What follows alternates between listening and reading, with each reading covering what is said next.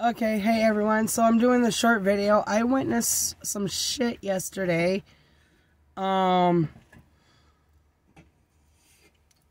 witnessed a Oregon State trooper confiscate methamphetamine from two people in a vehicle.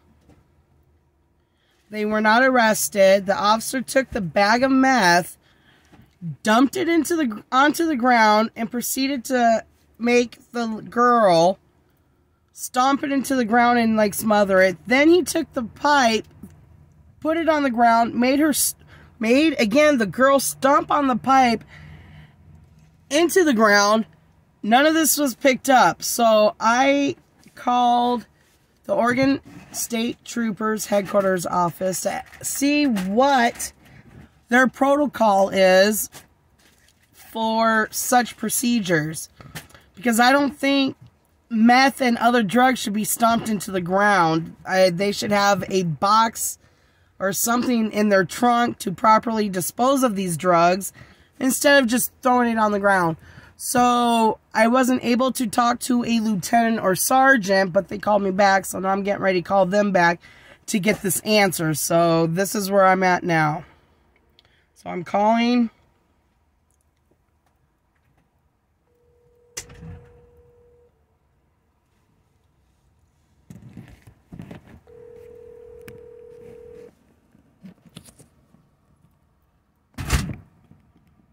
Hello, this is Sergeant Anderson. Hi,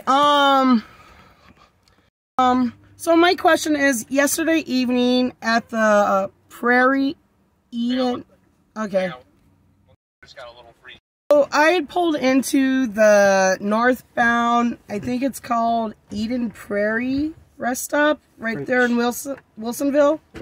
Okay. Okay, so I was in the northbound side of the rest area, and it was approximately 6:30-ish, about 6:30, 7 o'clock. There was a vehicle two parking spots over, and all out of the blue, a state trooper just kind of zooms up on him. He starts talking to him. He, goes through his procedure of like asking to search the vehicle, whatnot. Well, they ended up having methamphetamine and paraphernalia, a pipe. There were no arrests made, but that's not the part that disturbs me. The part that disturbs me the most is that the officer took the bag of drugs and dumped it onto the ground and had the girl stomp it into the ground to get rid of it. And then he tossed the pipe onto the ground and made the girl stomp on it.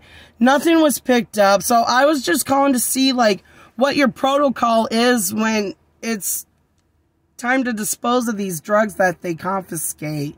Because I was not happy to see that it was dumped on the ground. The area that was dumped, travelers take their dogs over to this area. It's an area where dogs go. And I'd hate to see a dog sniff that area and end up sniffing a whole bunch of meth and dying.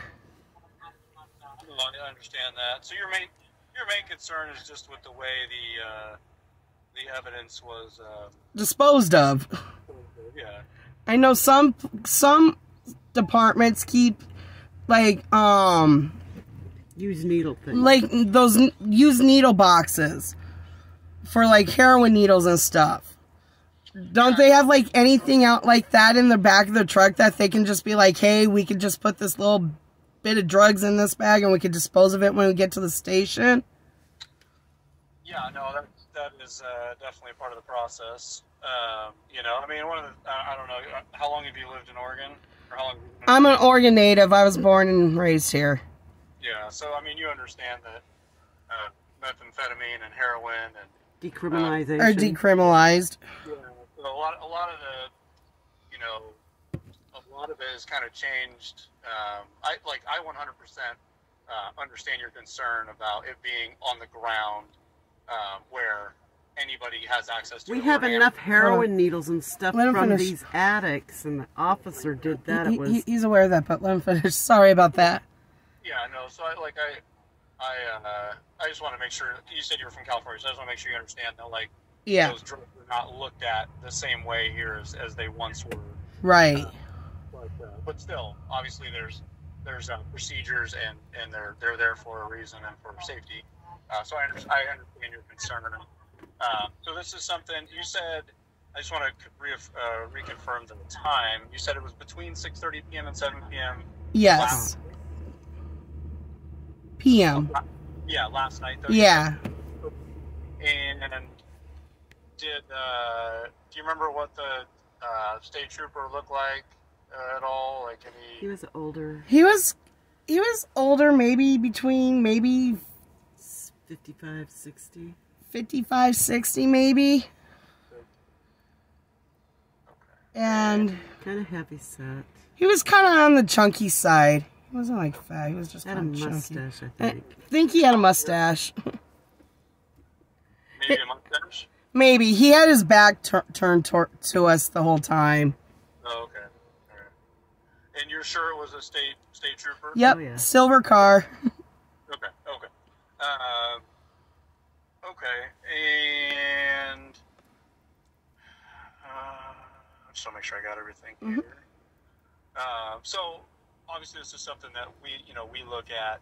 We will look into internally, and we'll take care of it and figure out who it was and any sort of corrective action or anything that goes along with that.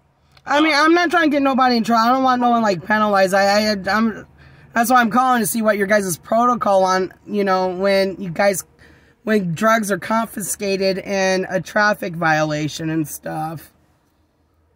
Yeah, no, sorry, I'm just taking notes. It's obviously we're not discarding stuff on the side of the road. Right. You guys are 100%. No, I heard the pipe pop underneath her foot. Yeah, no, it's you don't want that type of stuff to happen, or like you said, a dog, or yeah, a small child. A bird.